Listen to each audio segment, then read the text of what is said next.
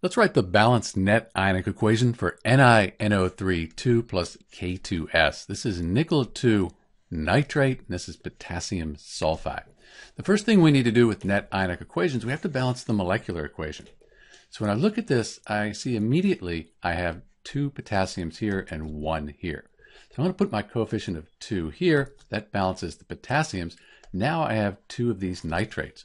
That's good. 2 nitrates here, nickel, nickel, and then sulfur and sulfur. So this is the balanced molecular equation. Now we need to write the state for each substance, and that looks like this. Compounds with the nitrate ion, they're very soluble. So both nickel 2 nitrate and potassium nitrate, they're going to be soluble, dissolve, break apart into their ions. Compounds with sulfide, the sulfide ion, in general are insoluble unless they're group 1 like sodium or potassium. So potassium sulfide, that's going to be soluble, but nickel 2 sulfide is insoluble. So we say that it's a solid, it's going to be a precipitate. It'll fall to the bottom of the test tube when these 2 substances here, they react. Now we have our states, we can actually split the strong electrolytes apart into their ions. That looks like this. This is our complete ionic equation, and note we don't split solids apart when we do our net ionic equations or complete ionic equations. So solids, they stay together. Now we can cross out spectator ions. They're on both sides.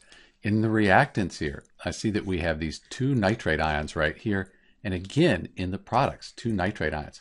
These are spectator ions, and we can just cross them out.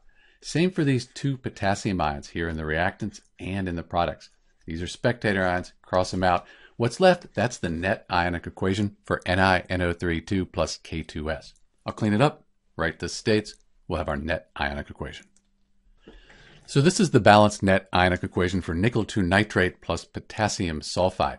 You'll note that charge is conserved. We have 2 plus and 2 minus. That gives us a net charge of 0 in the reactants. In the products, this is neutral, net charge of 0. So charge is conserved, and if you count the atoms up, they're balanced as well. This is Dr. B with the net ionic equation for nickel 2 nitrate plus potassium sulfide. Thanks for watching.